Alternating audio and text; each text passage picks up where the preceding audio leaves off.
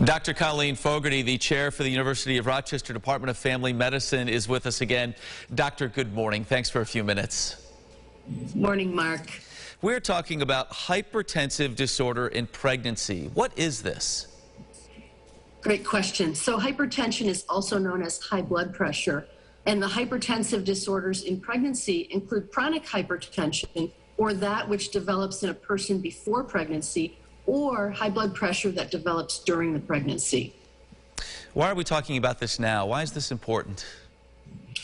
It's a great question. So hypertension disorders in pregnancy are associated with some severe mother complications like heart attack and stroke. And they're also the leading cause of pregnancy-related death in the U.S. The CDC's out with some new numbers. What are they telling us? That's right. They analyzed data from 2017 through 2019 of anyone delivering in the hospital, and they found that 13% of those delivering in the hospital in 2017 had hypertensive disorder in pregnancy, and by 2019 this number had gone up to almost 16%. Older women have a higher risk of having hypertensive disorders of pregnancy. So if you look at the range of age 35 to 44, 18% of those women in the hospital for delivery had hypertension, and 30%, almost 1 in 3, of women aged 45 to 55 years. These percentages are high, and what's alarming to me is that the disparities are even worse in some cases based on race or ethnicity, right?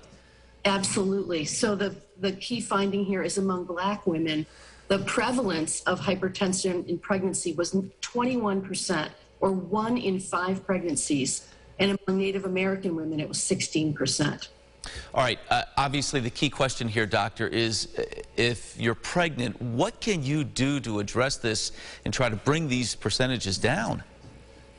So on a population level, we need fair and equitable medical care for everyone.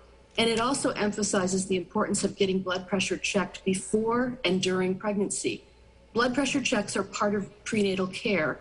And if the blood pressure is found elevated, there are medications that can be used to control the blood pressure during pregnancy, before the delivery, and special monitoring is done when the person comes into the hospital for labor. Additionally, home blood pressure monitoring by the woman herself can be done, and those are really, really important interventions. Yeah, for sure. And of course, just having this conversation is helping to raise the awareness as well, and that's a big part of what we're doing this morning. Doctor, thank you again. Appreciate the time.